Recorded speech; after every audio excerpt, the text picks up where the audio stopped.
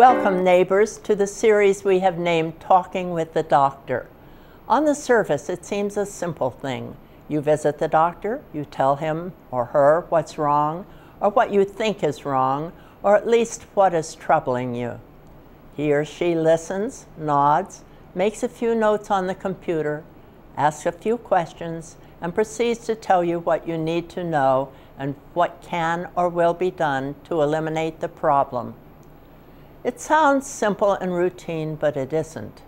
That first presentation of a health problem is very, very important, and there is never enough time for it these days.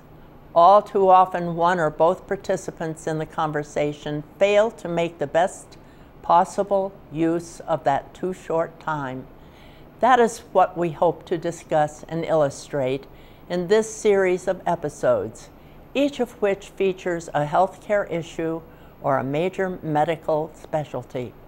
We'll talk about the problems of communication in each field. We invite you to join us. Dr. Paul Gross is a former, that is to say, a retired academic. He was a professor of biology at MIT and at the University of Rochester, and the Taylor Professor of Biology at University of Virginia, where he was also the provost. And he was, for 10 years, the director of the MBL, the Marine Biological Laboratory in Woods Hole. Gregory Acampora, MD, trained in anesthesiology at the University of Virginia and went on to Yale for advanced training and research. That research focused on echocardiography. He is a diplomate of the American Board of Anesthesiology. Dr. Acampora later became interested in substance abuse medicine and expanded his interests to mental health in general. Thus, after a fellowship in the neuroscience of alcoholism in 2008, he completed his training in psychiatry at the Boston University Medical Center in 2013. He is a diplomate of the American Board of Neurology and Psychiatry and recently joined the psychiatry faculty at the Massachusetts General Hospital. He's also an instructor at the Harvard Medical School. Nolara Lowe Steele, producer. Lowe is a professor at the Berklee College of Music in Boston. She's a former opera singer, long associated with Sarah Caldwell's Opera Company of Boston, a successful music educator of long experience, and she is recognized as the impresario of excellent musical productions and a television performer as well.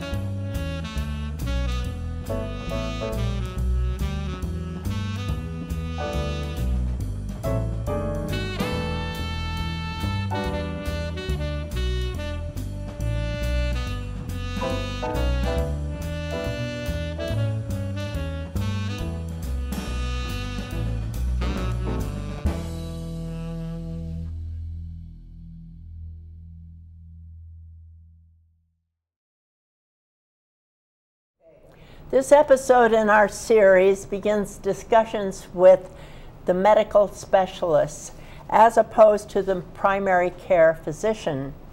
We're going to start today with Dr. Gregory Acampora, and we are very interested in knowing the background of a person who goes into your field, Dr. Acampora. Thank you. It's a pleasure to be here. Could you tell us welcome to our series, and tell us how you ever got to this place in life. Okay. No path in life is linear, but right. I eventually chose psychiatry for the same reason I think most people who go into psychiatry do, and that is they really want to spend time getting to know people more. We have more time than most people do to spend with patients. Mm-hmm. But I want to be clear about something. Psychiatrists are medical doctors. They have gone to medical school, yes, completed medical school along with everyone else. And as they go into internship, they have to do medical rotations also. So I just want to make that very clear that psychiatrists... You do the entire medical preparation. Correct. Which is what, 8 years? Well, so we finish 4 of college, and then there are 4 years of medical school, yes, which is for the general practice of medicine. Right. And then our specialty takes 4 years also, from beginning to end. Yes, oh my. That's right. It's a lot. It's a long time. So by the time you finish it... Well, you're very well prepared, yes, and we, just like any other specialty, we take board exams. There are specialty exams for the field. There are national standards that have to be met. Right. And they're rigorous. Yes. And you have to be able to meet those. And so that's what our training is for, is to allow us to do that. Exactly. Gregory, my field is training teachers. And what a lot of people don't understand is that they have to go through rigorous exams, state exams, in order to teach in the public schools. Therefore, you have to go through the state. Do you do a national exam or just a state exam? Yes, there's not just a state exam. There's actually something called the Federation of Board Examiners. Mm-hmm. And so not only do the psychiatrists make sure that standards are met, but people from other disciplines in medicine are reviewing across fields to make sure that these things are at the level that people would like them to be across the board. Exactly. Paul, you were going to ask some questions. Well, actually, this last comment leads into the question I was hoping to be able to ask. Your discipline, psychiatry, has been, if possible, even more subject to change in the last decade than most of the other specialties. I know what some of them are, but you know more than I do. Yes. The question is, how do you deal with that? You have a fixed body of practice and tradition, but the field is being changed all the time by new science. Yeah. So, Paul, the question you're touching on is that psychiatry historically has involved an analytical approach, and we all know about Sigmund Freud, and we know about the couch, right, and sort of the analysis of the mind. And to be sure, that's a cornerstone of psychiatry. However, the changes that you're talking about, Paul, are the modernization of psychiatry, bringing it into the biology, the pharmacology, and the genetics. Neuroscience. The neuroscience that now is leading the charge in the field. So when you pick up a psychiatry journal now, rather than talking about childhood changes, we're talking about MRI imaging, areas of the brain, activity in areas of the brain, how medications are or are not affecting that. And so it really is a very dynamic and changing field. So, but it is a balancing act of making use of the old techniques, yes, and then moving forward into modern medicine. The old tradition, which certainly has important values in it. It's critical. And as you say, the slow change from the analytical model to other models of practice. That's right. Must be difficult. Well, I think I might be a little bit of a different case. I'm a little older, and so I actually had to shift some gears. But you know, the young kids, if I can call them kids, they're groomed into this, if you will, and so yes.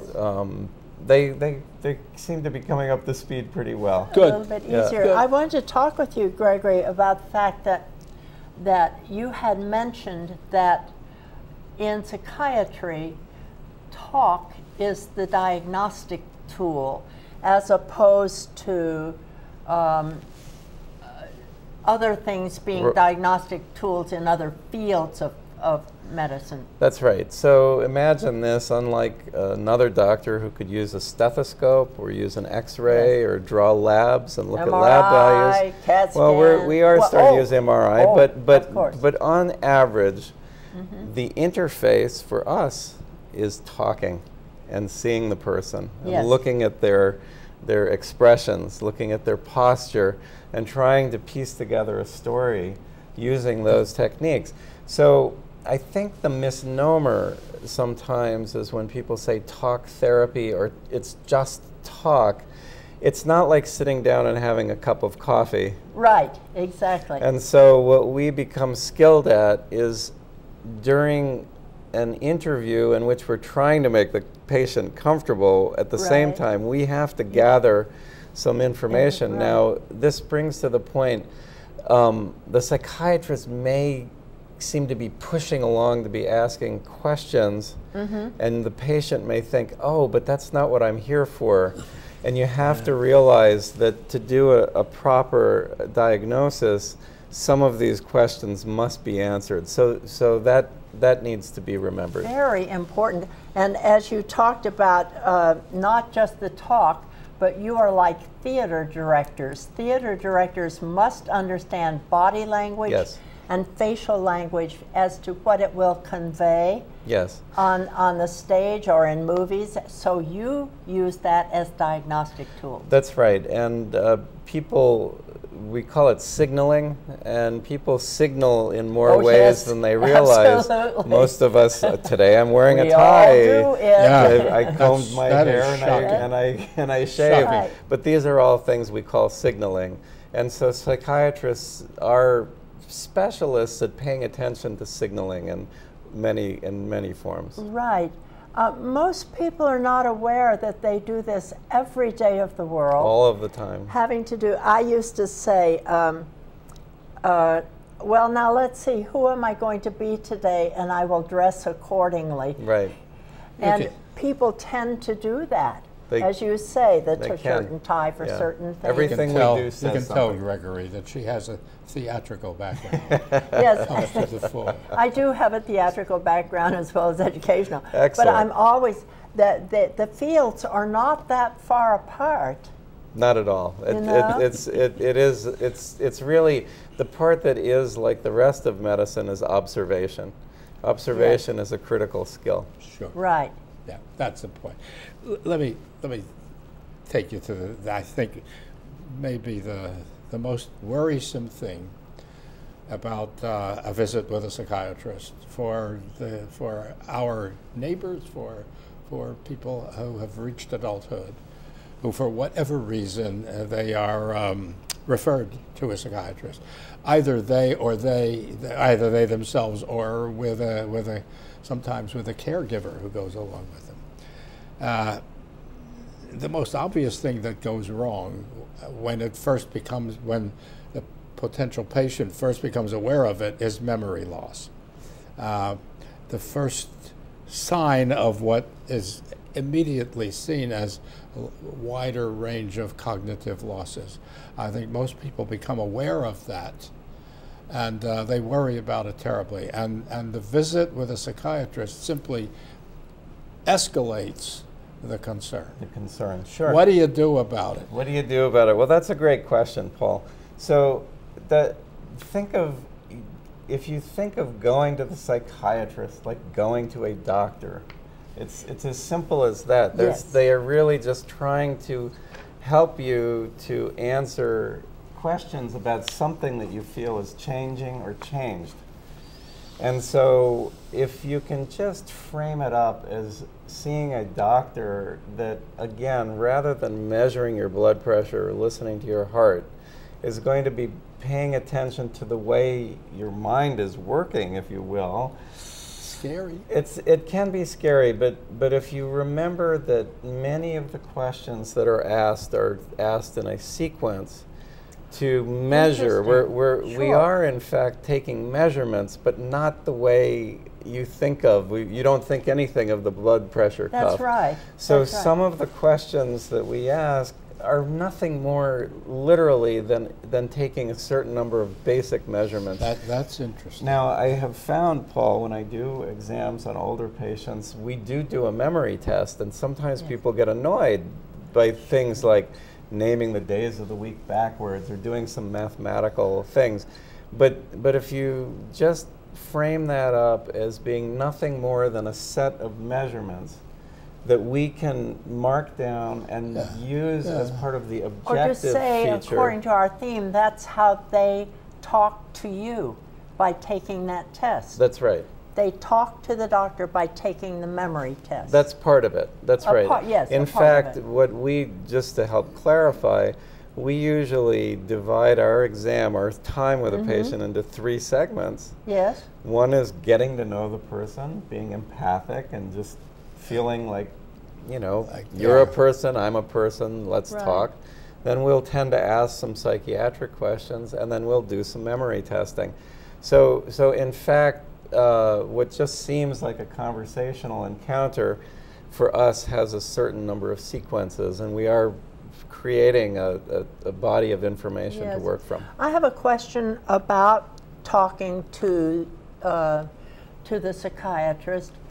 When in these situations that Paul brought up, when you have people of our age who are coming in with memory loss, often these people have spouses or children who will go to the session with the patient. Do you talk with both of them, or do you try just to talk to the patient? Well, when it comes when it comes to doing a memory assessment, we always are talking to other family members. So and what we do is we, in essence, are comparing the version that the patient says is happening. Exactly. And what family might be. With the affect that is happening with the family. Yes, and sometimes the family may notice some patterns that are very helpful. Does this happen when both people both the patient are present? So usually you initially spend time just with the patient, and then you get what we call later ancillary information. Now, to be sure, and I'm going to speak to you directly when I say this, it's not to compare and prove that you made a mistake or that something was wrong. It's just a way of gathering information so that it's a combined story. It's not to see if you were right or wrong. So it's additive information. It's not, no one's against you or trying to get something that you may not have said or said improperly. It's really a collaborative effort. Do you find that this effort at mitigating the anxiety works? We try. Okay, I mean, I can see why it would be troublesome. So, if you will, as specialists of behavior, then we will pay attention to the person's response. If I'm seeing someone getting more anxious or withdrawing more, then I have to pay attention to what I've done and try and make them more comfortable. Which leads us into doctor-patient relationship.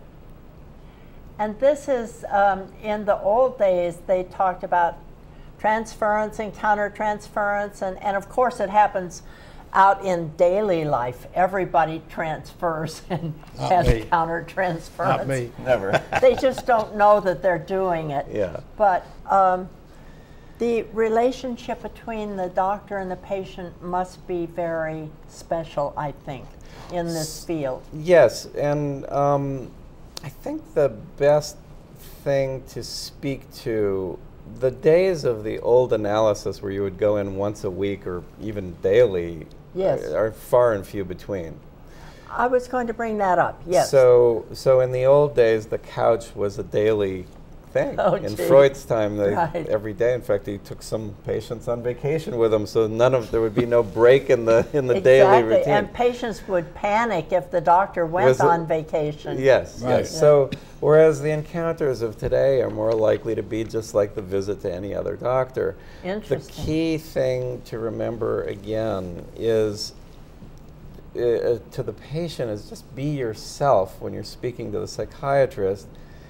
He will be learning from you, and the more you are yourself, the more he will gather that will be helpful. Exactly. So you could bring up, you could be very direct. So another common one in addition to memory problems is depression. Indeed. And so you could simply say, I feel depressed.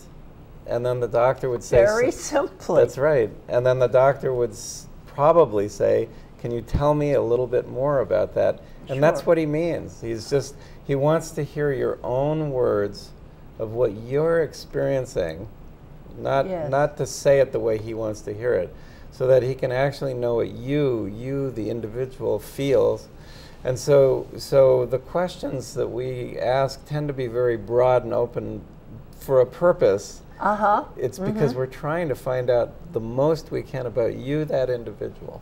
In order to help Yeah. you, the individual. So the old days of I think sometimes people think, he's asking me this question so he can corner me.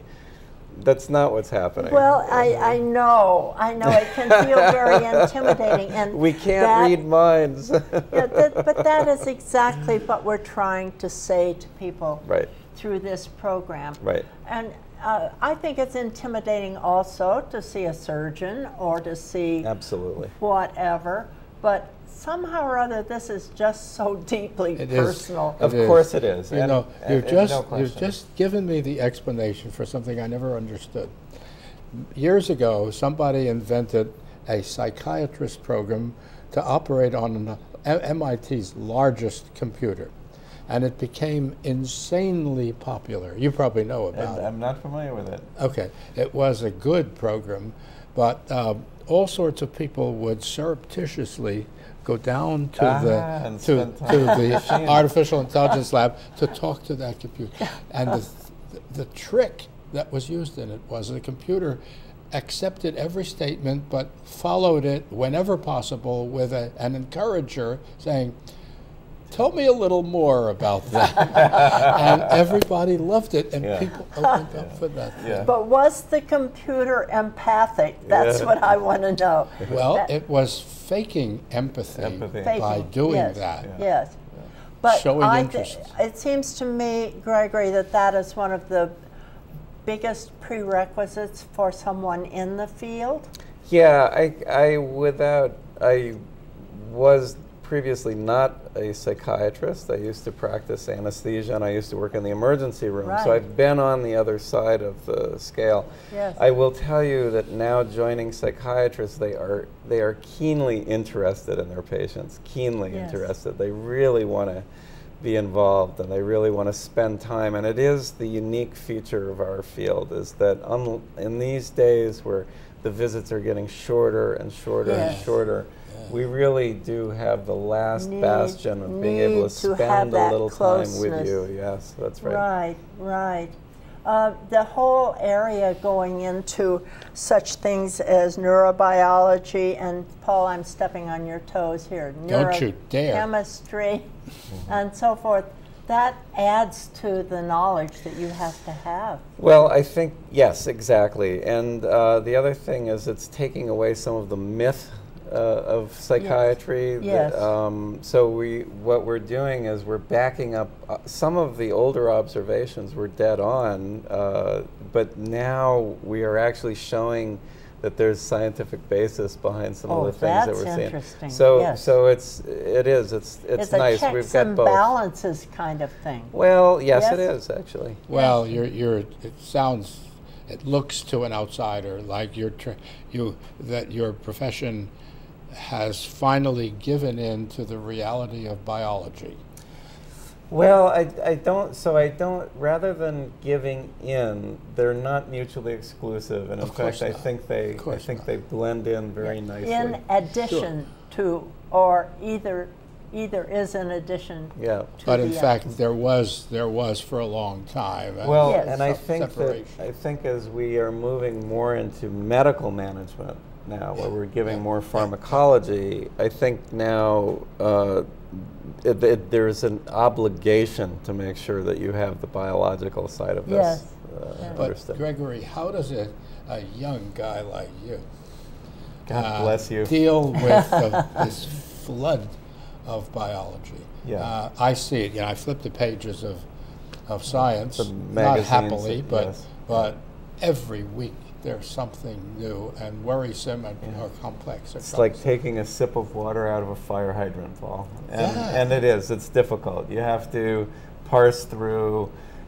Oftentimes people pick areas of specialty and focus in on that, but you still are obligated to be on top of things. And these days now, when you're boarded in a specialty, you have to be retested every 10 years. So the heat is on to make sure that you keep on top of it all. But and you're a clinician, so I don't read many books. First and foremost, you don't read because I'm busy reading other things.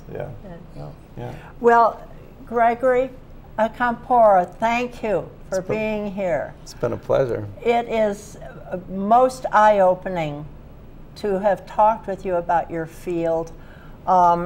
We're going to be talking more and more about the different specialties, and each one has its own particular way of talking to you, and that their needs are for you to talk to them. Yeah. This was especially good in this field that can be a bit intimidating as we go along. We want to invite you to keep watching for our episodes with Talking with the Doctor. We're going to be seeing people in the specialties of anesthesiology, in the field of medicines, and in the field of surgery, various things that you might be interested in knowing about, and it certainly will be helpful to you in knowing how to talk with your doctor. And so with that, we will close. Thank you.